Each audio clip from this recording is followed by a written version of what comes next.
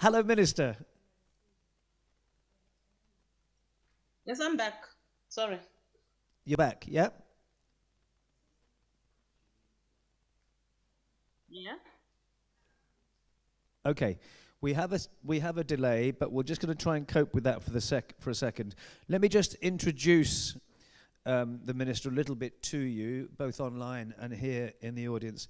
Um, Minister Kereng is the Minister of Environment, Natural Resources, Conservation and Tourism for Botswana, and she's recently been acknowledged as one of Africa's Tourism Board's key leaders for her close work with rural communities to identify, plan and manage ecotourism projects. So she knows very much about what it means to be involved in sustainability when it comes to tourism. Let's just get a quick background on Botswana. Now, obviously, maybe you know that Botswana has in the past and still, in terms of income, relied on diamonds and mining as being a major source, but it now wants tourism to not only increase foreign exchange earnings and government revenues, but to also ensure the sustainable development of the country while promoting inclusive growth and generating jobs. And the country also encourages and prides itself, I think, on consultations between the stakeholders for a countrywide development which is beneficial to all. So, Minister, can you please tell us first what is the action plan for Botswana to develop its tourism industry in the coming years? The action plan is actually operationalizing the revised tourism policy that was developed and was passed by Parliament last year, which drew some lessons from COVID-19 and ensured that we could build a resilient tourism sector, a sustainable one that citizen participation is prioritized, where marketing and promotion of destination Botswana is enhanced, where capacities are enhanced as well, and where competitiveness is driven. One that embeds or infuses sustainability and balances with other economic sectors, which are required now to actually mainstream tourism in whatever that we do.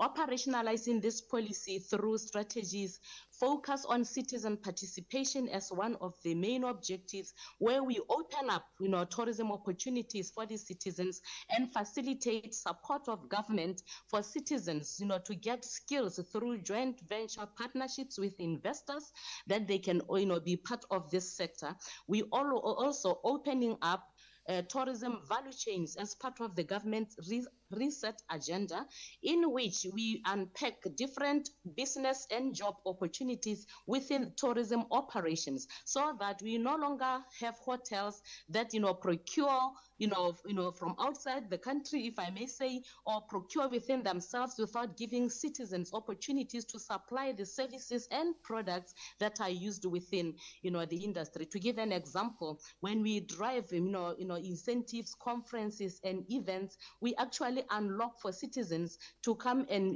be service providers, from transport to food to cultural activities that are part of the program, and also decoration and venue setups and so forth. So we also diversifying through this policy and strategy tourism away from the mainstream wildlife based product, and encompassing new products, because we realized that the tourists that emerges from COVID-19, once more experience, they want to actually heal from hard lockdown. So we want to provide for them. We've started already diversifying into cultural activities, we diversifying into food. We are marketing our Botswana beef, which is the best beef in the world, and cultural dances and activities away from the main.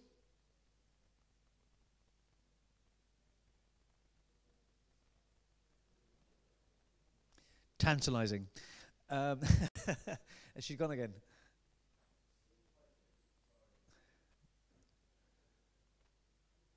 We got the general idea. I'll just say something quickly, which is that I was in Botswana in 2016, um, and that was the year that they celebrated their 50th anniversary of independence.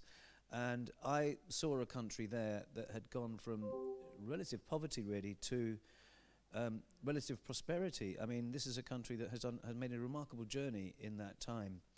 And I was impressed even then with its wildlife preservation policies. Botswana, in many ways, has become, and we discussed this yesterday, has become a haven for other countries' wildlife. Elephants, rhinos, all those animals, the big five, all that we're going to call them, they come in, and Botswana makes sure that they are protected within the country. They've got very good policies like that.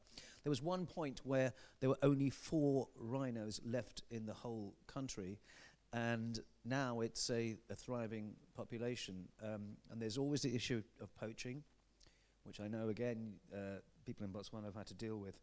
But I was also interested, and I hope that the Minister will come back, for example, they've got some of the oldest communities on the planet in Botswana. I'm talking about the San Bush people, and we visited them, and you know, we saw the rock art that goes back thousands of years, and it's interesting to see how much they will become. I was going to ask the Minister how much they will become stakeholders in the future too.